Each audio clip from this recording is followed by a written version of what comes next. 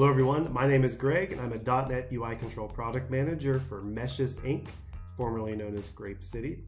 And today I'm going to be demonstrating some intermediate .NET development application working with WPF UI controls to build a desktop dashboard using some best practices for .NET UI controls, including MVVM and dynamic data binding principles, all while using Microsoft Visual Studio and coding with C# and XAML UI markup. This is not a complete beginner level topic, as I will dive right into using Visual Studio, jumping between files, and using terms without necessarily stopping to explain everything. But if you have some basic .NET or C# skills, and you're looking to learn a couple new tips or tricks, then this video is for you. But before I get to the coding, I do want to go over some dashboard considerations and show you a blueprint of the application and the code that I'm going to write. Dashboards, as you may know, are essential to viewing and analyzing data in a quick, meaningful way. So think about the dashboard in your car. They provide a view of the data to the users in such a way that they can quickly understand what's going on, gain insights, and possibly make informed decisions. For business applications, the dashboard typically shows daily and quarterly metrics, and it visualizes the status of something like employee productivity, customer transactions, or total revenue, and so on. Dashboards may also provide analysis for you in the form of aggregation and grouping. They also can provide user interaction in the form of filtering and drill down. This allows the user to look closer at some segment of the data. And what makes a dashboard different from just any software application is that dashboards focus on delivering quick insight to the user, and they typically do not perform any other business function like data entry or order processing. So in essence, dashboards focus on data visualization, and they're basically like a single page report. And in a world where we're not printing as many documents, dashboards can replace traditional reporting tools. Now, since we're working with .NET, it means we're going to create the dashboard in Microsoft Visual Studio. And in this session, we're focused on developing a dashboard for the Windows desktop. Now, web dashboards can give a broader reach, but many companies are still building desktop dashboards as an extension of their Windows application development. So the next consideration is that we need to decide which .NET desktop platform to choose. So let me go through the various desktop platforms and show you the pros and cons. You have the classic Windows forms, you have WPF, which stands for Windows Presentation Foundation, and WinUI. Those are the current three that I would consider. WinForms and WPF are both built on traditional Windows libraries like Win32, and they've been updated to support .NET Core, so they aren't legacy by any means. Typically, people choose WinForms because they're familiar with it, and it can be a lot faster, to develop forms over data. But WinForms can be more work in the long run to customize its appearance, and it's not as MVVM friendly when you're working with data binding. WinUI is the latest platform from Microsoft to develop Windows applications. Specifically, you're building a universal Windows Store style app, and it means it's likely installed and run like a Windows Store app and not easily run like an executable. And WinUI could likely be replaced when Windows 12 is released, so it's not as long-term of an investment like we've seen Windows 8 with WinRT get replaced by Windows 10 UWP, now Windows 11 WinUI, and so on. So because of all that, I think WPF is the best UI platform for new desktop development. And why else, you may ask? WPF utilizes the full operating system power like WinForms, but it's designed using modern .NET best practices like XAML and MVVM. And since it's based on XAML, it's easily portable to other Microsoft .NET frameworks like WinUI and even MAUI. It also offers better styling with control templates and data binding with its data context concepts and scaling for high resolution displays. And so while WinForms may be faster to build your initial form, in the long run, WPF is easier to customize. XAML is like HTML. It's a proven layout design language. And WPF uses DirectX under the hood, which means it's high performance. And consider this, that every new non-web development framework that Microsoft has put out in the past 10 years or so has followed WPF in terms of using XAML to define its UI. You're looking at Silverlight, Windows Phone, WinRT, UWP, Xamarin, .NET MAUI and WinUI all use XAML. Both WinForms and WPF have stood the test of time, and whereas WinUI may be replaced in a few years with Windows 12, and the XAML platforms, including WinUI and WPF, are designed to better work with MVVM application structure. So because of all that, I declare WPF as the winner, and that's what I'm going to be using today to build my desktop dashboard. So now before we get to that, let me go over some dashboard structure and also explain the MVVM application structure a bit more. So MVVM stands for Model, View, View Model, and it helps cleanly separate an application's business and presentation logic from its user interface. Maintaining a clean separation between these helps address many different development issues, as it makes the application easier to test and maintain and scale. In addition to organizing your code, following MVVM also helps organize your files. The main attributes, though, are binding the view elements to your view model. And then you put all of your business logic, your C# code, goes in that view model. This includes your data binding and your command logic. And this strategy eliminates code from the code behind file that is tightly tied to the view. Code that's tightly tied to the user interface is not as scalable or testable, and since it's not organized at all, it can be difficult to maintain. And the way the MVVM works is that the model and view model sends notifications to update the view. And this is all handled through the iNotifyPropertyChanged interface, which is also one of the key elements to implementing MVVM, and I'll show you that in a bit. There are various libraries out there that help you develop with MVVM, but really they're not required. All you have to do is just follow the basic design principles and use iNotifyPropertyChanged, and you've got it. And so MVVM is part of what I will be demonstrating today as I build this WPF dashboard. So here's a mock-up sketch of the dashboard. It's pretty simple because this is a short session. The tables on the left are basically employees, orders, order details. I'm pulling these from the Northwind OData service. On the dashboard, you'll be able to select the employee at the top, and the table will filter to show the employee's orders. And then when you select an order, the order details will display at the bottom of the table. As for data visualization, on the right side of the dashboard, we'll add some charts. In a real-world scenario, you typically aren't able to just plot raw data, like from a table, right into a chart. It's not usually useful information. The data typically needs to be aggregated. It needs to be grouped. It needs to be manipulated into sort of a dynamic view for the chart. So for this, I will be writing a few dynamic data binding scripts in C# that will aggregate my data so they can group and summarize data in more interesting ways than just the plain data model allows us.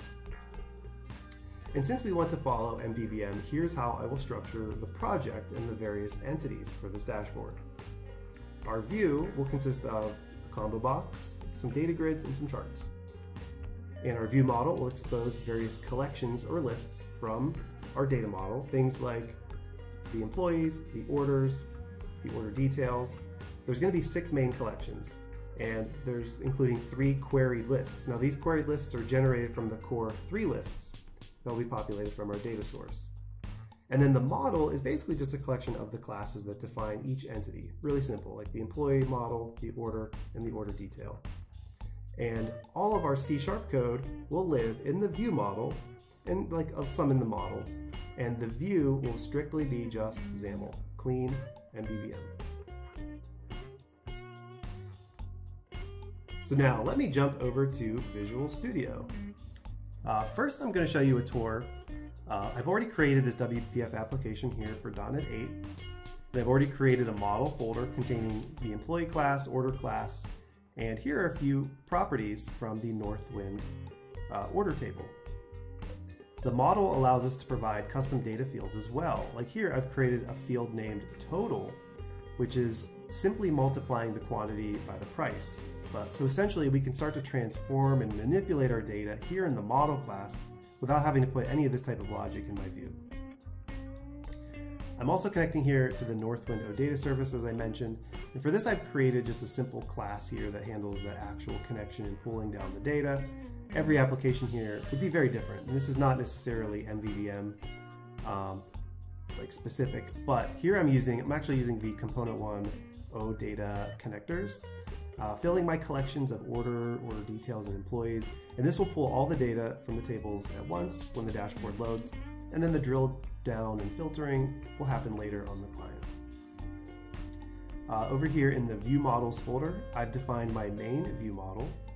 This will be the layer between my model and the view, and this is where we define bindable collections of our data objects that we want our view to bind to. Notice the view model here inherits iNotifyPropertyChanged. This allows us to get instant UI updates when the data changes or when it lazy loads without having to wire up all of that yourself. For my dashboard view, I've defined just one window here and predefined a starting point with a combo box and data grids displaying my employee orders. And notice at the top, we've defined an instance of our view model. And here we've set it as the data context for our page. This is a key MVVM data binding technique. This allows us to now bind any property of our UI to properties that we expose in the view model. So notice the combo box here I've bound to the collection of employees. And this employees collection is exposed on the view model. And for the data grid, here I'm using the component one flex grid for WPF from the c1.wpf.grid NuGet package. And this flex grid is bound to the orders collection from my view model. So now let's go ahead and fill out this dashboard a little bit more here. Let's add a second flex grid here to the bottom by dragging it over from the toolbox into the XAML or onto the design surface. And we want this grid to fill the space. So let's reset the layout. And this will remove the unnecessary margins and padding, because in WPF we want it to be scalable and not use explicit sizes for most of the UI components. Now for the second flex grid, I'm going to bind it to my order details. So, all right, now that should be it. Now what I want to do is at least run this application and see what we're working with so far.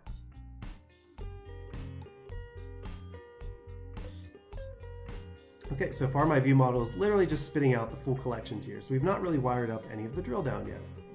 That's going to be next. Now if we weren't following the MVVM design pattern, we would just listen to the combo box click event or selection changed event, and then try to grab the data and filter it.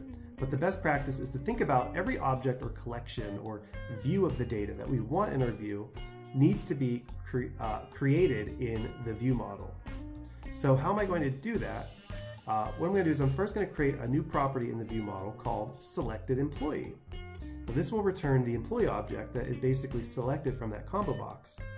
And because I'm listening to the iNotifyPropertyChanged interface here, anytime this is changed, those updates will be automatically reflected on the UI. We also want to change the orders logic here to honor the selected employee. So rather than returning all of the orders, we filter right here in the view model to return the ones that belong to that selected employee. All of this logic lives right here in the view model. By putting all this code here, it keeps this business logic separated from the view. It also keeps our models clean. Now, the view model is where you do all this data manipulation. And as a result, it makes our code more testable and reusable. Because consider this, we may have multiple views sharing the same view model data. Now, what I can do is go back to my view here and bind the combo box selection to the selected employee. To do that, we're going to use the selected item property, and we create the binding similar to the item source. And I need to set the mode equal to two-way here, so that two-way means it's like collecting input from the user, not only displaying. And I'm also going to set the selected index here to 0, just so that we get a default selection when the window loads. All right, now let's build it and see this in action.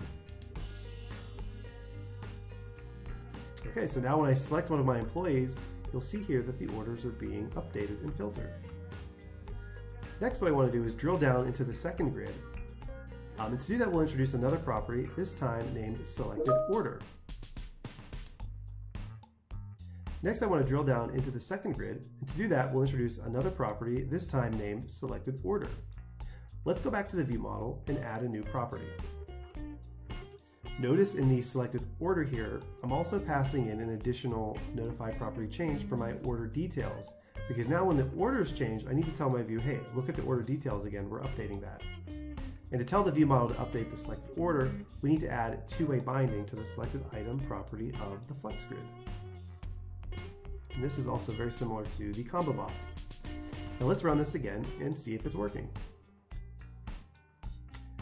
Just like that, we've created a dynamic dashboard following MVVM with notified properties in the view model, updating our data on the fly. Now to complete my dashboard, I've added some data visualization controls like charts and gauges. For this, I'm continuing to use the Component 1 WPF libraries, including FlexChart, FlexPy, and Bullet Graph. So here I've defined a second column with a couple charts and gauges. And I've also, since I've already demonstrated the concept that we want to follow here with the data binding, let me just show you what is being done. The bullet graph is bound to a few properties in the view model, such as good value and bad value and the limits.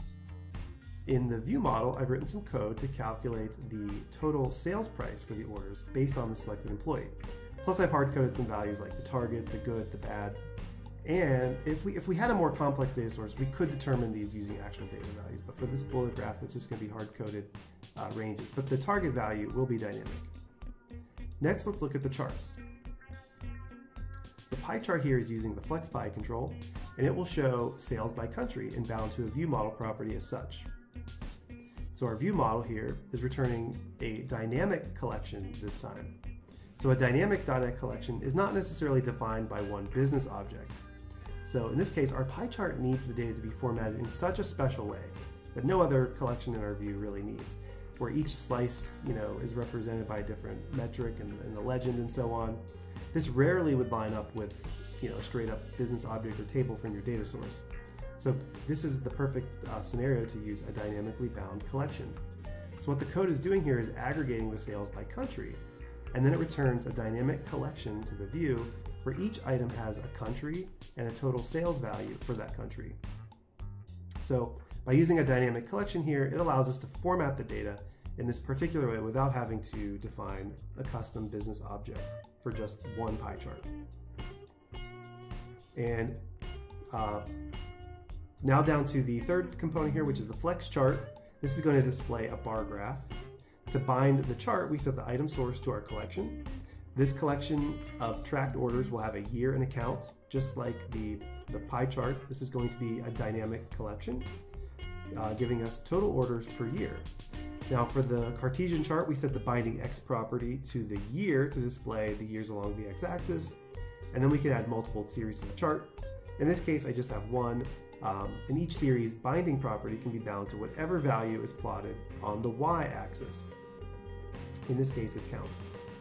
Now back over here in the view model, we're generating another dynamic collection of orders with an aggregated count per year. Now let's run this and see the final dashboard.